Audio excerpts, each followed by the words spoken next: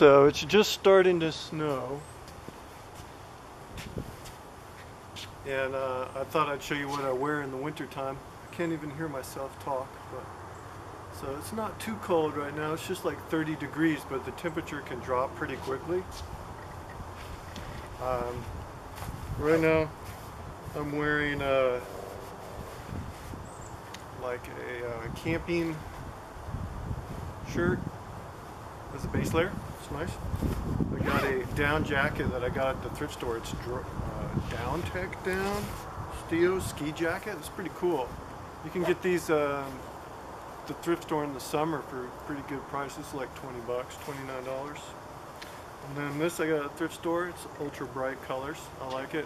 High visible, reflective, and it even has lights in it that light up at night. Really cool.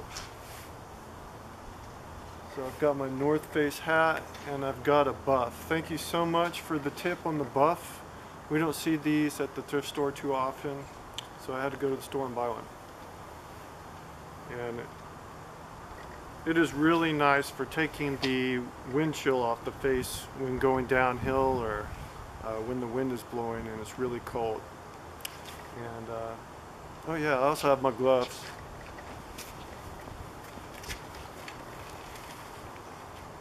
So gloves. I've got a lightweight hat. Some more gloves, and then like a Peruvian hat that was a gift.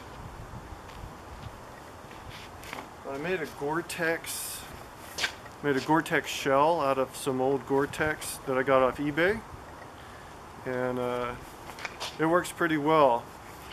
And if it gets even colder, I'll put on a trench coat over everything,